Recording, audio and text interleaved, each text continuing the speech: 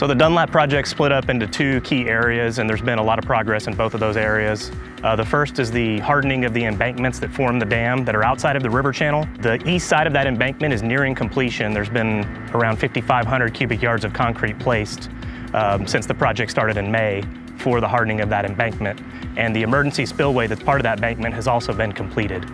Out in the primary spillway where the gates are in the main river channel, all of the demolition of the first gate has been completed, and the concrete around that first gate has also been demolished, getting ready to pour additional concrete to form the new dam.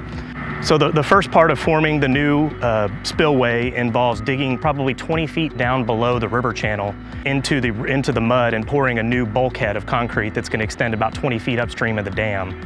That's being placed there to form a maintenance dewatering system and also provide stability to the dam.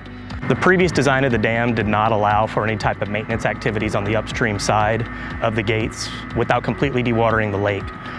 This new maintenance dewatering system will allow the G-Berry operations crews to deploy a bulkhead and keep the lake full while they are able to dewater the area on the upstream side of the gate and perform some critical maintenance activities. So now that the contractors completed the first pour for the bulkhead, there'll be two more pours to get them up to the slab elevation of the spillway, and from there they'll start reshaping the spillway to accept the new gates.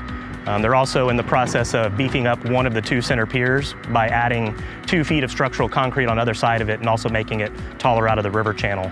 Once that work's complete, they will switch over to the next gate and repeat that process over several months. So since we were last out here in October, contractors completely finished the construction work associated with the emergency spillway. Last time they were forming up kind of the lower spot where the river flows will happen when that spillway engages. Since that time, they've completed the pouring of the walls on either side that'll direct that flows through the emergency spillway.